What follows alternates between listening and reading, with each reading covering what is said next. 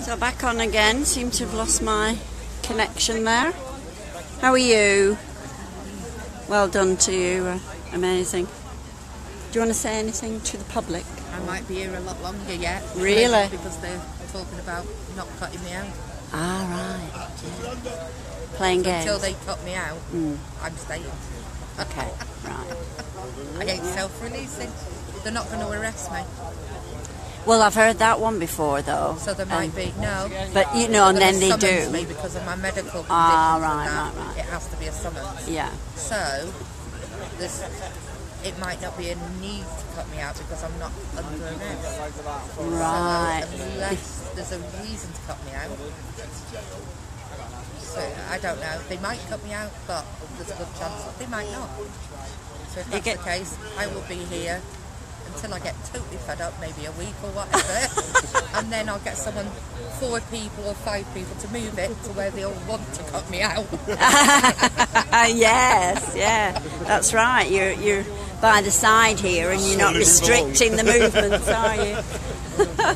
I'm here as long as it takes. Yeah. I'm not self-releasing. He's grinning because I think he knows I'm serious after being here all night. Right. Just look for. I think we're all right for welfare.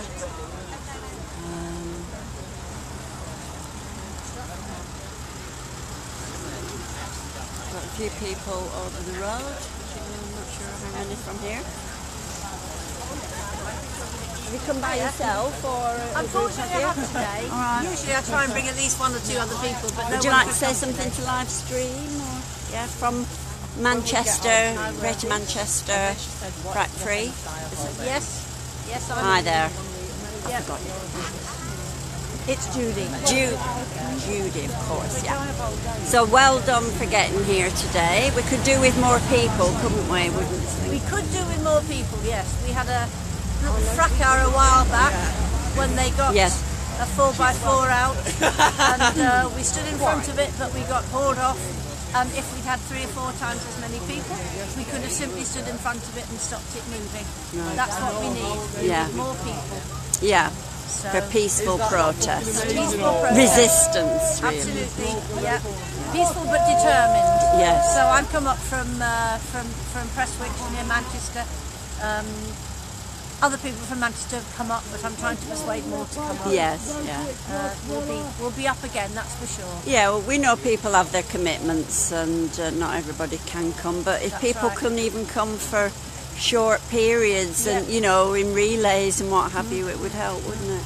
Definitely. Yeah, but I think it's fantastic what people are doing. Yeah, it's wonderful resistance. Definitely. I think even the police can see how determined everybody is and how they believe in what we're doing. Yeah. You know, basically saving the environment for our children and grandchildren. And stopping climate change. And how's the Lancaster Green Party? How's Gina doing, I wonder? Have you seen her since? I haven't seen Gina today, but I mean, she looked pretty good yesterday. I'm so proud of her. So proud of everybody. Yes, yeah. I'm so proud of all of us. Exactly. I'm not proud of the police. I have no respect for them in the way that they've behaved and continue to behave.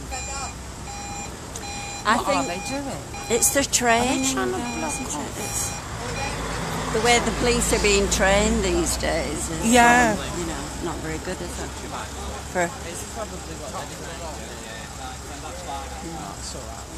Miranda, hello, I'm live streaming. Hi. How are you this morning after your Lockon yesterday? I'm very tired, but look at Michelle still going. I know, amazing lady.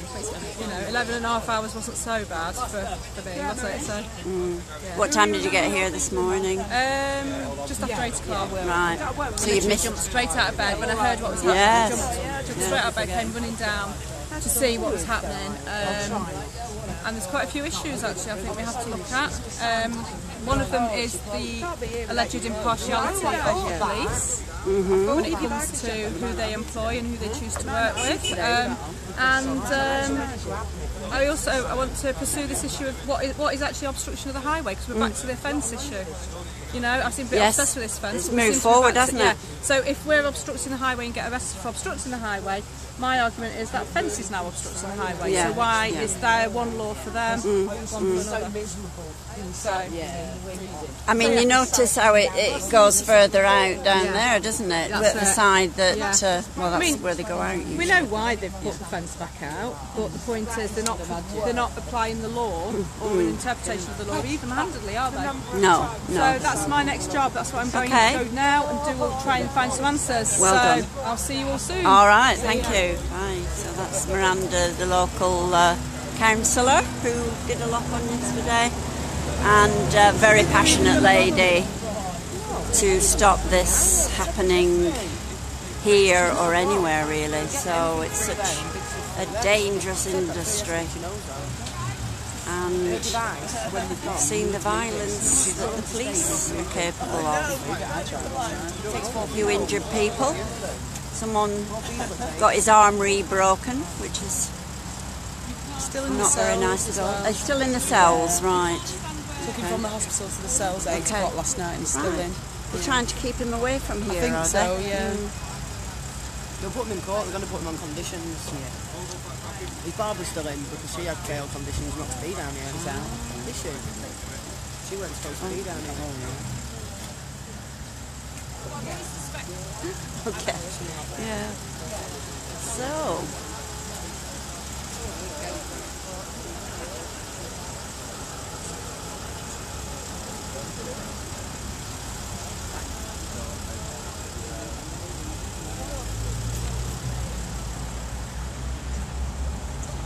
Two legal observers here at the moment.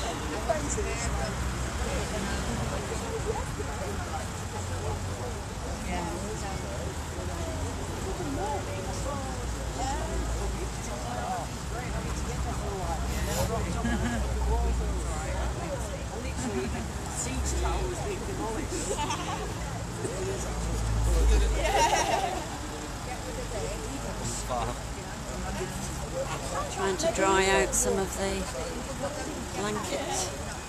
It's just spitting here a little bit. We've got evidence. How long until we actually use reinforce the moment?